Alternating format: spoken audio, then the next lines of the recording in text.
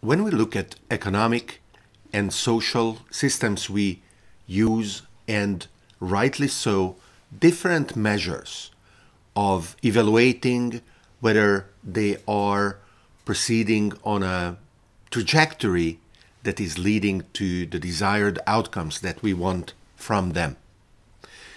In the case of an economic systems, one of the most important criteria that we use is if the system is efficient.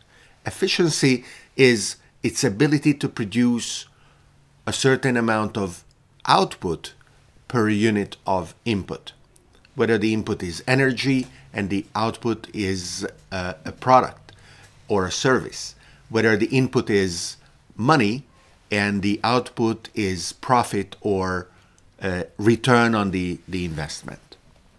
And this efficiency, if taken as the main or sole indicator of the correct set of parameters that can influence the nature of the economic system, can have secondary effects. And these secondary effects are often not measured. They are not taken into account into the value that the economic system creates. Let me give you a couple of examples. In the 90s, Dell computers became very valuable as a company, and it was pointed as an example of just-in-time production system. A just-in-case warehouse will store a lot of components in order to make sure that it is ready to produce what is required. A just-in-time production system instead relies on its ability to predict what is going to be needed, and it is not uselessly tying up capital in storing parts that will not be needed for some time. So Dell obviously adopted a just-in-time production system. And not only it imposed on itself certain criteria for the turnaround of the components, but it required from its suppliers to be able to ship whatever Dell needed in a very, very short amount of time. Not weeks, not days, hours. So everybody was looking at Dell and how efficient its production system was.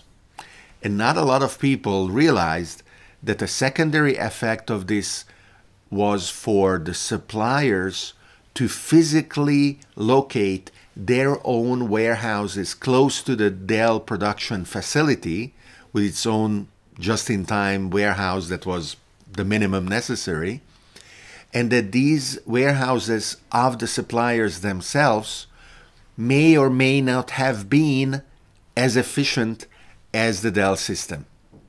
And what happened, if you want to put it that way, is that Dell was pushing the complexity and the responsibility of managing the warehouse outside of its own systems, but it wasn't really eliminating it.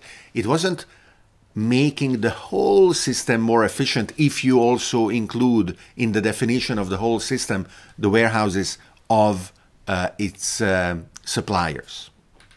And a second example, of course, very easily identified can be that of globalization's effect on the length of these supply chains. We have examples of partially complete products traveling the world maybe multiple times while different specialized steps in the production process are completed.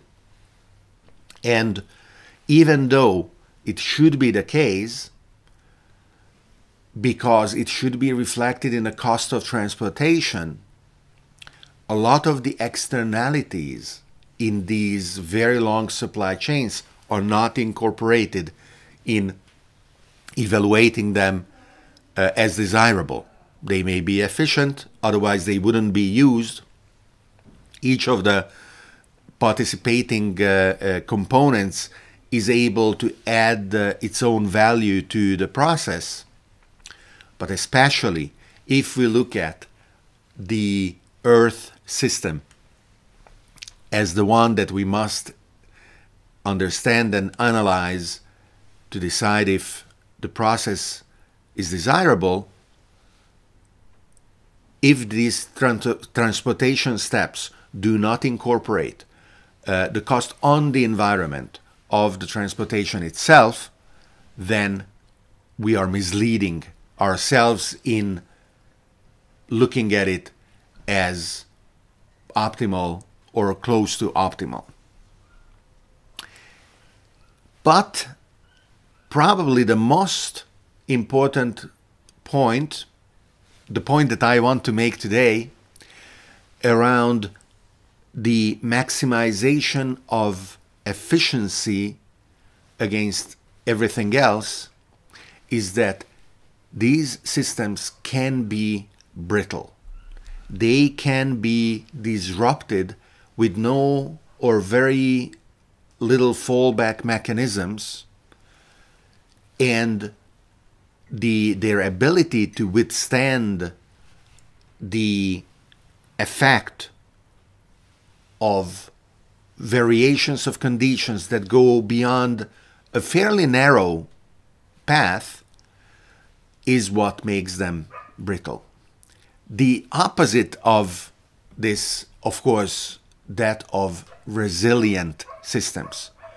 We want systems to be resilient in order to be able to withstand extreme variations in the conditions under which they must function.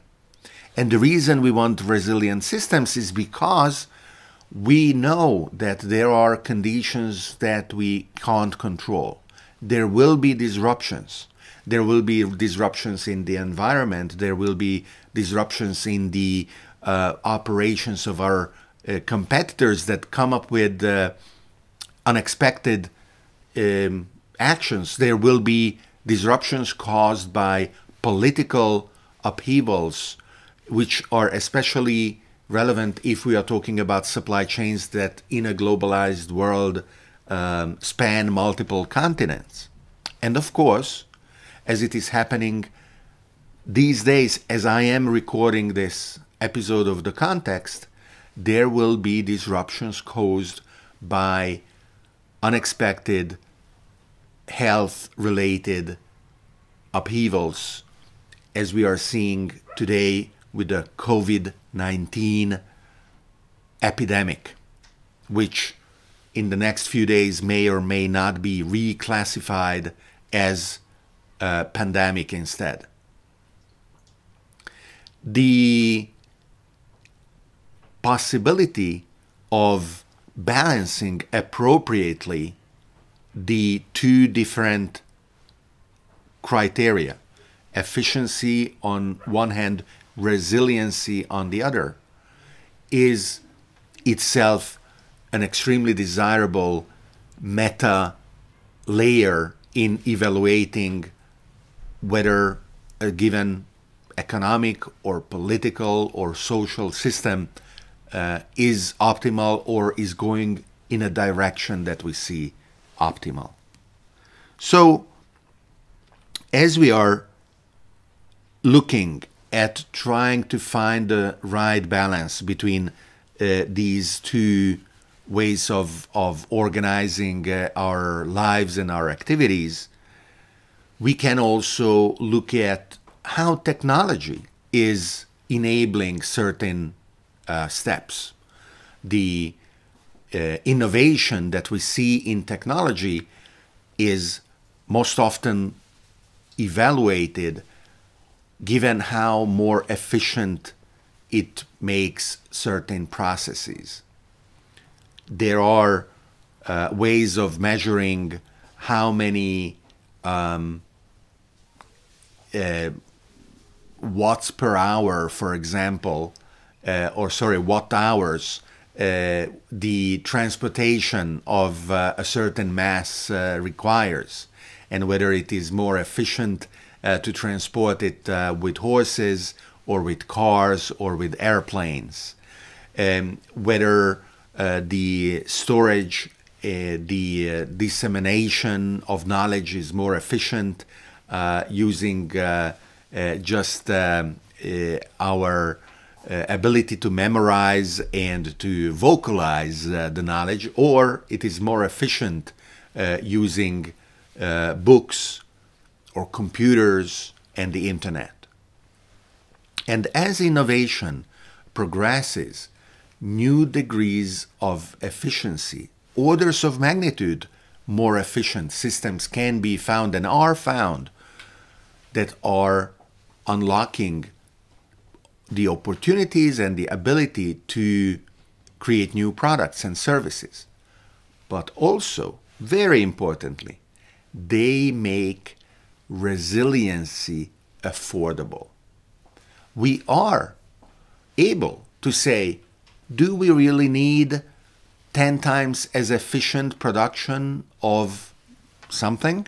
Or can we instead put in place more redundant systems so that we distribute and decentralize our production, and we make sure that it can withstand extreme variations in conditions better than a system where certain steps are only supported by one set of the production facility and as a consequence is less resilient.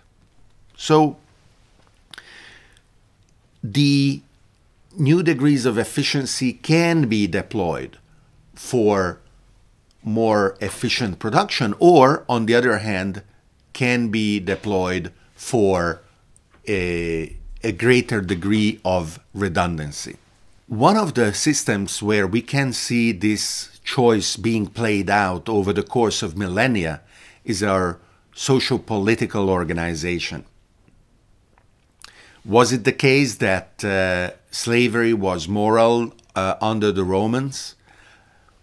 It wasn't, but Roman slaves were at the time necessary in order to carry out a lot of the activities that otherwise wouldn't happen. Are we morally superior to the Romans because we outlawed slavery? Probably not, but we can afford that morally superior position because of the technology advances that we have achieved in the meantime. And as we look at the inefficiencies of our political system, we have to look at whether the inefficiency is a consequence of some current inability of managing certain steps in the system, and how an increased efficiency in managing that could be turned into a better political organization that may be more efficient, or even though it is not more efficient, uses that increased efficiency to increase its resiliency, to increase its decentralization and robustness. The devolution of political power, for example, is an indication of this. How, within the European Union, for example, the decision-making process, rather than being centralized at a highest level, is made at the lowest possible level for that kind of decision-making.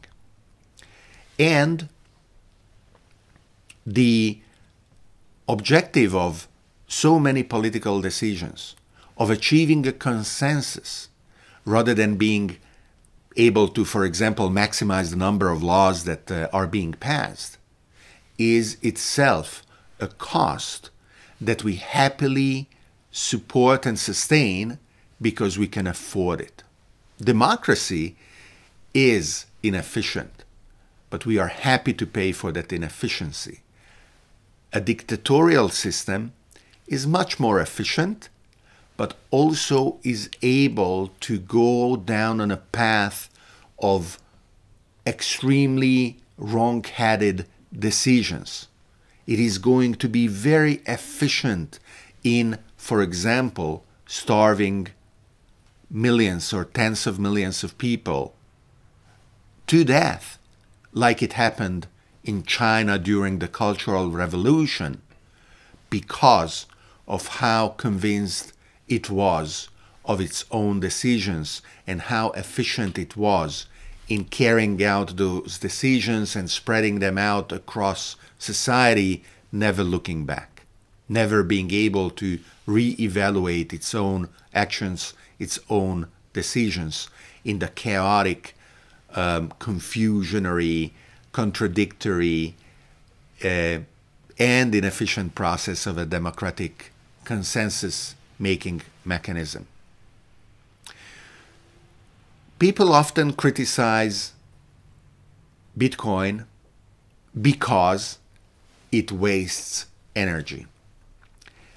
These people never compare the energy invested in supporting a global, trustless network of financial transactions with the system that is in place today of printing, distributing, managing, collecting, destroying, protecting, falsifying money, paper money, turning trees into money, having armed guards in armored cars transporting dead pieces of paper from one place to another. The energy cost of that system is huge, and it is never put in comparison with the cost of the energy of the Bitcoin network.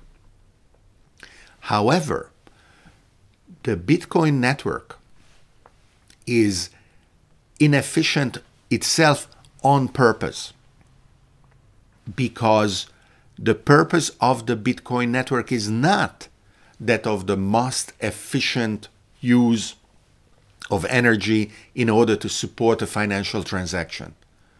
We already have many centralized transaction systems that are very efficient. The purpose of the Bitcoin network is to maximize resiliency, robustness, ability to withstand extreme disruptions, and carry out its purpose nonetheless.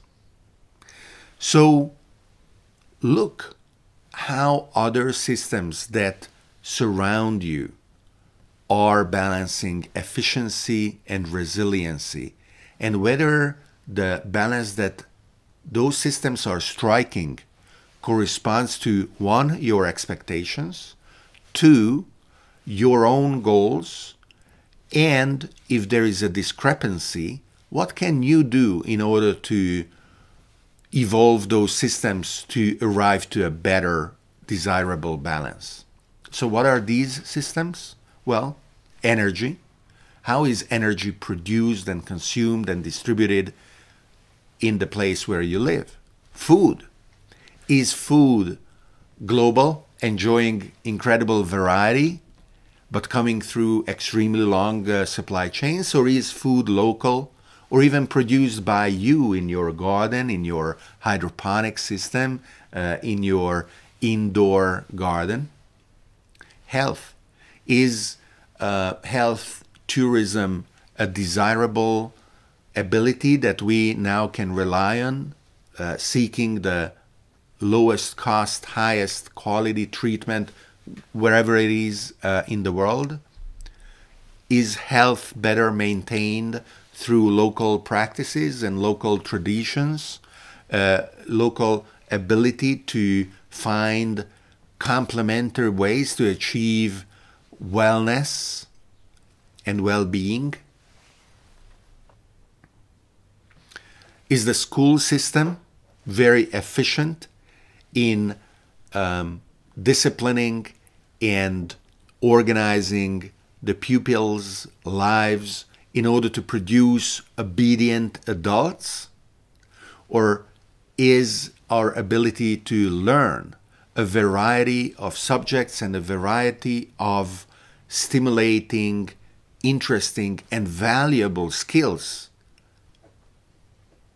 coming from many other sources, including the school system, but not exclusively, in a relationship that may be less efficient, but is more resilient?